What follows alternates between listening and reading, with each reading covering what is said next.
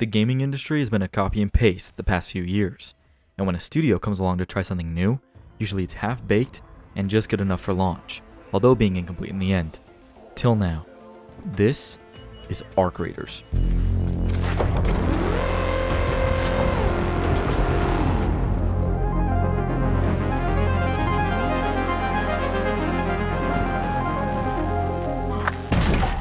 Let's start with the company Embark Studios, who launched in late 2018, founded by a handful of developers who left EA and DICE to try a different approach, to build a studio centered around tooling, simulation, and research as first-class parts of game development.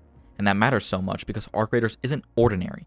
It's a game that aims to push tech as part of the creative process. A few other things to know. Embark attracted major investment and partnership early on. Nexon got involved shortly after Embark formed, eventually increasing its stake in the studio over time.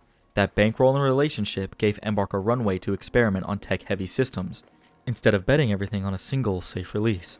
The studio also built and shipped the finals, which gave them experience with the dynamism system and some real lessons that flowed into Arc Raiders. So, why bring this up? Because a studio structure and money model shapes their decisions. Whether you go free-to-play, premium, or how much time you spend on research systems like machine learning-driven animation, Embark's background explains why they took risks here. Arc Raiders was publicly revealed in 2021, and most people remember a cinematic reveal at the Game Awards that pitched it as a co-op third-person shooter where you and your friends fight big robotic threats called Arc. That original pitch leaned on cinematic set pieces and emergent combat against machines, rather than a looter extraction loop. Between 2021 and 2023, the team experimented a lot. Some development cycles focused on co-op systems, some on tooling and machine learning research, and in parallel, the studio released the finals. Over time, they reassessed. The market for extraction shooters heated up. Player expectations shifted, and Embark decided to try PvPvE extraction approach, essentially combining their world of machine tech with risk and reward extraction loops. That transition wasn't just marketing, it changed core systems like loot persistence, how matches flow, and how encounters are designed with Arc. Now we're going to take a look at the design and reasoning and how this whole pivot changed the game itself. Starting with pacing and loop, extraction games are about risk and reward and tension across a run. That requires a different map timer, spawn logic, and loot pacing rather than just pure PvE. And play interaction's a big part too. PvPvE forces social tension. How visible are players, how much loot can they carry, and how do you encourage extractions over just camping and pure kills. Progression and monetization. Free-to-play economics, reward, retention, differently than premium buys. Embark explicitly moved away from free-to-play because they wanted a curated launch and less monetization pressuring the core design choices. Now, I think this reflects off of Escape from Tarkov, Arena Breakout, and all those other games. They've all had monetization in-game that you can buy with real money to get ahead of other players, and it's obvious that Embark wants to stray away from that. Now we're going to dive deeper into machine learning and why it really does matter for us as players, and for the gameplay loop in the long run. Now, machine learning isn't easy, and this is the technical heart of why people even care. Embark has been public about their machine learning animation experiments for years. They train physics-based agents in simulation to learn locomotion, recovery, and other movement behaviors that would be expensive or unrealistic to hand animate at scale. The studio wrote about this publicly. There are dev posts and demos showing agents learning how to walk and recover in varied terrain. What this means in practice is instead of a handful of canned walk cycles and a bunch of transitions, you get controllers trained to solve balance, step placement, and recovery. And those controllers produce slightly different gaits or stumble patterns depending on the body weight or damage the model had during training. So, two Arc Bisons can look completely different in how they move and how they get up after a hit. That variety is baked into the movement layer and not just animation clips.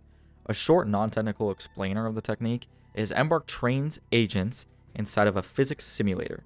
Think of it as an environment where gravity, collisions, and friction are simulated. The agent's policy, usually a neural network, receives an observation of terrain slope, joint angles, and current velocity, and produces actions, joint torques, and target angles. The agent is rewarded for forward motion, staying upright, or completing the task that it is given, and over many iterations it converges on controllers that can walk or react. That's reinforcement learning kind of in a nutshell. And an important clarification, this is not AI or general intelligence. The machine learning here is narrow and task specific.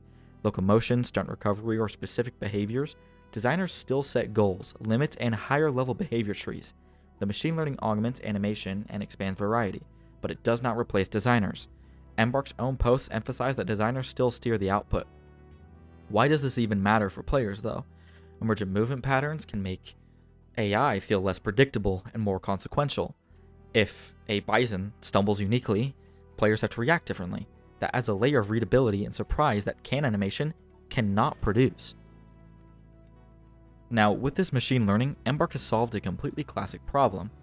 To make enemies feel emergent but keep combat fair, that means designers layered machine learning locomotion under readable telegraphs and audio cues, so players can anticipate big attacks.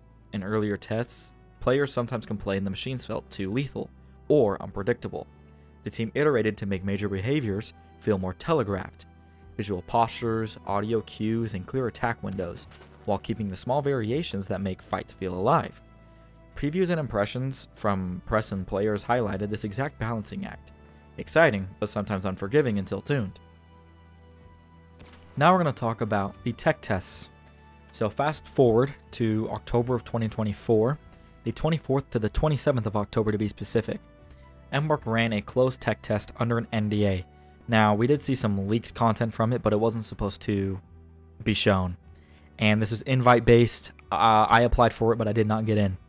And the Embark team asked the testers to keep some details pretty quiet so they could iterate without any marketing noise. And the point was incredibly clear: to get live data on servers, initial balance, and how players handle the PvPvE loop. And what showed up in the community feedback was, well, one, praise for the aggression and presence of the Arc machines, and the overall tone of the world and story. The problems around onboarding with new players who were often unsure about what to do or what to even prioritize when it came to tasks, and balancing issues.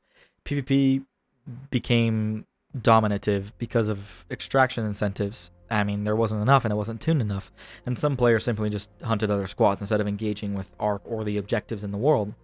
And to be expected, bugs and polish, but network desync and some aim feel complaints popped up. This test gave Embark concrete telemetry and data to act on. And speaking of acting on, now that's the next segment, which is iteration and priorities between the tests. Between the tests, Embark focused on a clearer onboarding process and reworking reward math to favor extractions, objectives, and smoothing netcode and performance, and tuning enemy telegraphs so fights felt fairer. And those are the exact kinds of changes that shift a game from interesting demo to a fun, repeatable loop. And the devs explicitly said that they use test feedback to expand progression/crafting and to add more enemy variety for the second test. Now, I also want to expand on why it's so important that Embark had these tests and not just a beta or something, or an early release. The issue is with machine learning and how Embark runs things with their tech-based game development. It's hard to get data just from the studio. Arc Raiders is so cool because as we're going to be playing the game, the machine learning is going to get better. So when I shot a Rocketeer in the tech test 2, it actually helped the machine learning and how it stumbles, how it runs, and how it keeps on flying and all these things. Obviously, I don't know how that'll work in the future with it being too good at balancing itself, but I think the physics, or maybe they put a cap on it, which they definitely will. But I just think it's cool that us as players can act on this machine learning and that we affect it throughout the game's lifespan. Now we're going to move on to Tech Test 2. Tech Test 2 ran from April 30th of this year to May 4th, just a couple months ago. And Tech Test 2 was larger and included consoles for the very first time.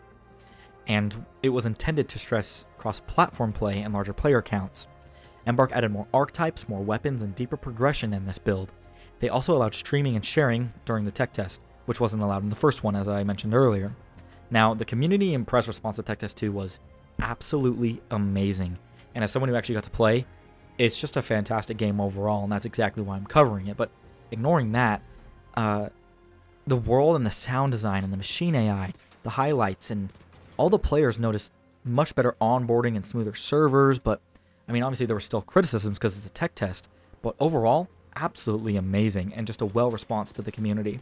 Now, obviously the issues and flaws are match pacing, and some weapons were incredibly overpowered or just completely underwhelming, and the ongoing challenge of making extraction incentives appealing to others and just the community as a whole is relatively hard. However, I think there's hope, and Embark listens. That's something that's really great about them, is that they actually listen to the things that we want them to change. And so I think there's a bright future for Arc Raiders and for the community as a whole. Embark has set Arc Raiders to release in 30 days from this video being published, which is on October 30th of 2025. Now they have a server slam beforehand, so if you don't want to buy the game now or pre-order it now, then wait till then. Try the game out, see if it's for you, and then you can purchase it. And I think it's so cool that Embark is putting all their eggs in one basket and saying, try our game. If you don't like it, don't buy it, and it comes out in the next week. But I think they know that you'll love it and that you will pre-order it or buy it on launch.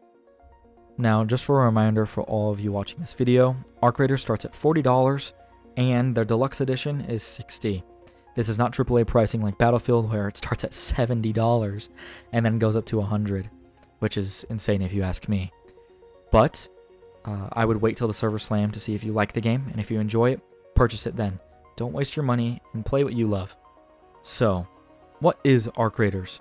Well, it's a tech-heavy extraction shooter from a studio built to push tools and simulation.